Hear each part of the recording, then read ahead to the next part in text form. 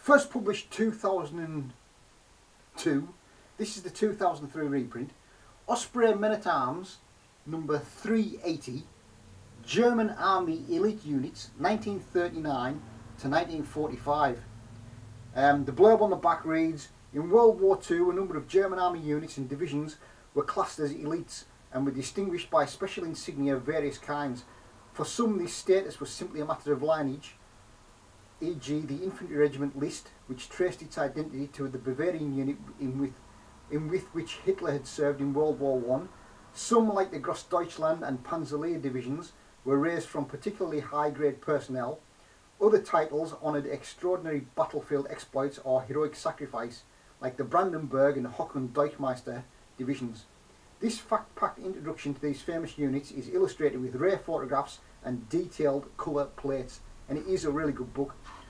What it covers is Grossdeutschland, Feldherrenhall, Infantry Regiment 119 and 9 List, Panzergrenadier Division Brandenburg, Cavalry Regiment 5 Feldmarschall von Mackensen, 44 Reich Grenadier Division Hocken Deichmeister, 116th Panzer Division, 21st Panzer Division, 24th Panzer Division, 130 Panzerlehr Division, 3rd Gebirgsjäger Division, 5th Gebirgsjäger Division, the Tiger Tank Battalions, then you have the plates and the final index, all in 48 pages. And it is a really good book, and these later, newer publications, rather than reprints of the 1980s ones, what you find is these publications that came out in the 2000s, the colour illustrations are much more sharper and much more detailed than the 1980s books that have been reprinted to death.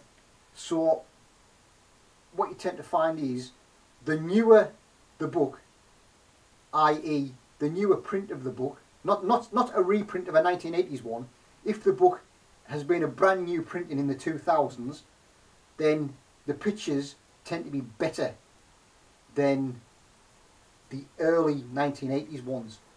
So I think come the 2000s, they kind of appreciated that battle reenactors and military collectors were getting into the books as well, because the 1980s books, as I've said before, they tend to be not very well detailed in terms of the line drawings, and they tend to be more for figure painters, whereas these ones that came out in 2000 onwards, the picture quality of the line drawings is much more sharper and much better detail for the military people.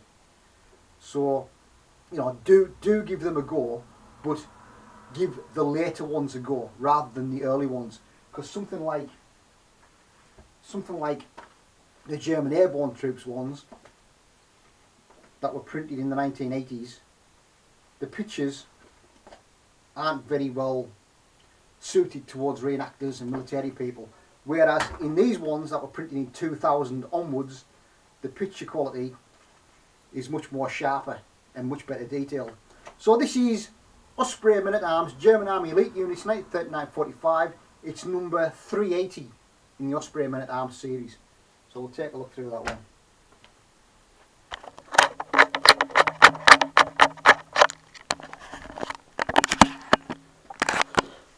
So, German Army Elite Units, 39 to 45.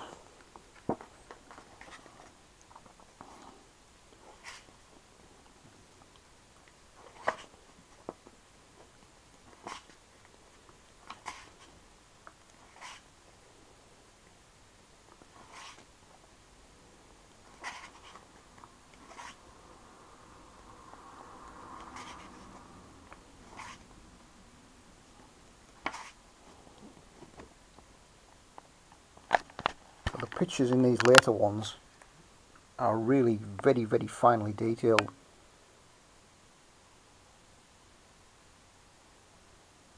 As you can see from that.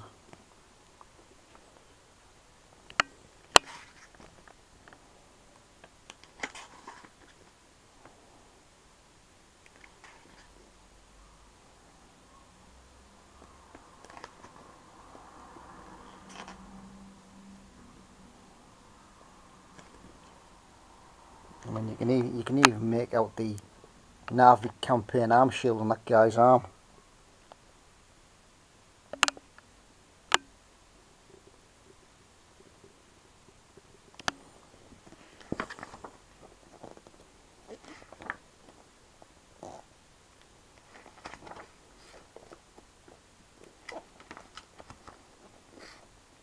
So it's probably the cheapest book on the German elite units. To have all in one book, I don't think you'll be able to get a cheaper book than that. It really does cover quite a lot of elite regiments. So one to keep an eye out for. Osprey Men at Arms, number 380, German Army Elite Units, 1939 to 1945. And as I say, in these 2000 year onwards publications, the picture quality of the drawings tend to be a lot more superior than the earlier 1980s ones.